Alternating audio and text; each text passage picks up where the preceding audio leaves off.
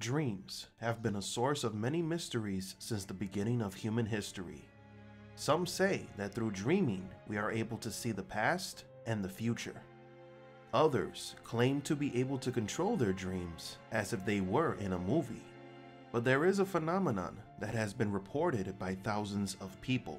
What happens when your dream is synchronized with that of another, sharing the same dream world? Today, we're going to take a look at the mystery of shared dreaming.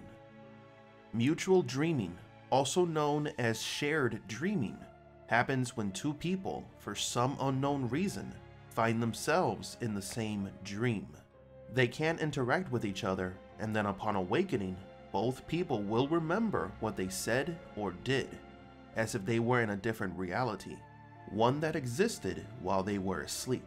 Thousands of people throughout history have claimed to have experienced this phenomenon. But what exactly is happening? Some people claim that this happens because when we dream, we enter a different plane of existence, known as the astral plane, in which we can interact with other people or entities on a subconscious level. Someone experienced with lucid dreaming could also interact with other people by entering their dreams.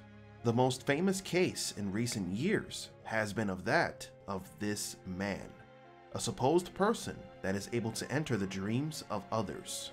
Though it is not known why this supposed man has appeared in the dreams of so many people, later it was revealed that the creation of this image belonged to a psychiatrist who created a sociological experiment to measure the influence of suggestion in people. But what other explanation could there be for this phenomenon of shared dreaming? The most logical explanation for this phenomenon is that it doesn't really exist, but there is the possibility that two people can have a similar dream.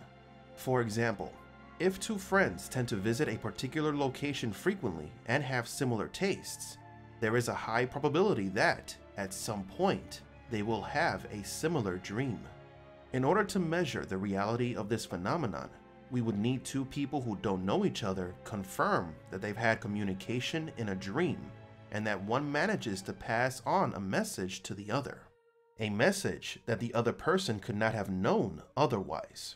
Although, of course, we cannot rule out that in fact this phenomenon does exist. There is always the possibility that when we dream, our brain works in a way that we do not understand completely. And this mystery is what allows us to do something that we could not do while we are awake. It would be very interesting if someday we can control this phenomenon, because it would mean that we could contact other people anywhere around the world without the need of technology.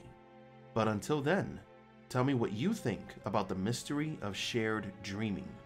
Do you think it really exists? Thank you all for watching, and don't forget to like and subscribe. And remember, assume nothing and question everything.